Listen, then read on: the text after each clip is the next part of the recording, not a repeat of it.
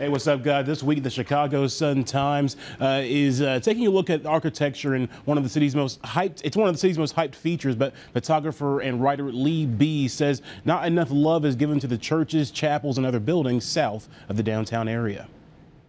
When the South Side was sort of in its birth years and afterwards, there's a lot of resources coming in there. You know, big companies, steel mills, meat packers, all kinds of things.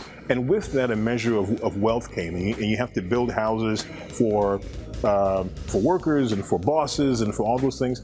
And as a result, there's a variety of architecture in the South Side. And all those things together, it's sort of a concentration of wealth, the size of the South Side, needing to build all that land, created the places that you see now. And of course, with churches, you know, people are coming from the old country and people are coming from down south. You know, they're putting money in the plate and they're making special places for themselves to worship.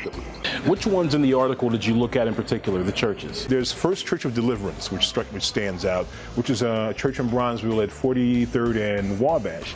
And this was a former hat factory, and it was converted into a church by the state's first licensed black architect, Walter Thomas Bailey, and the first licensed structural engineer who was black, Charles Sumner Duke. And they reclad this building and later on added towers, and they gave it a streamlined art modern look. It was completely different than it's quite a shift. It is. And so it's a very modern style, unusual for a church, but also keeping in mind that First Church of Deliverance at the time was a very modern and progressive church. So the architecture matched the kind of the theme of the church. So that's one that stood out.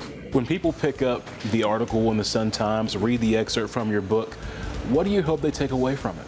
Not this sort of wasteland of crime and disinvestment, that it really is a beautiful place, beautiful architecture, people who are supporting and uplifting and creating this architecture, and where the South Side is troubled, much like the West Side as well, that it didn't come because of the moral failings of the people who live there, that there's been a systematic response to kind of a black and brown presence in Chicago, which is racism, and that creates through banking and other institutions, kind of creates the trouble spots that we see. And if Chicago is going to be the world-class city that we all say it is, it has to make right by those parts of the city, the South Side and the West Side as well.